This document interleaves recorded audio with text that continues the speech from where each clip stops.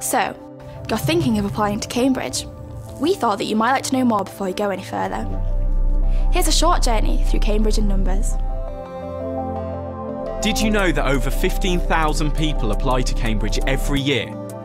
Sounds like a lot? Don't worry, the university spends loads of time looking at each individual. On average, 5 academics are involved in the decision on every application. 80% of students receive an interview, and around 1 in 5 applicants are made an offer. That's around 3,500 students admitted to Cambridge every year from a wide range of backgrounds. Cambridge students come from over 120 countries worldwide, and 60% of those coming from the UK are from state schools. The University of Cambridge has been educating students for more than 800 years. Combine this with over 8 million volumes in the university library alone, plus the 114 university and college libraries, 29 undergraduate colleges, 9 specialist museums and collections, at least 3 years of college accommodation guaranteed for most students.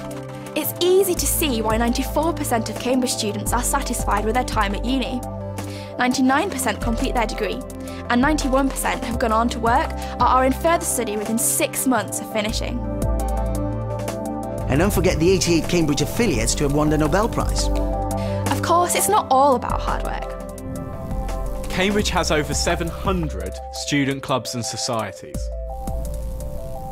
120 pubs and clubs. More than 60 sports available. 3 cinemas and 5 theatres. So there's always plenty going on in the 24 academic weeks of the year, leaving you with 28 weeks to work, rest or play. When you add it all up, the numbers speak for themselves.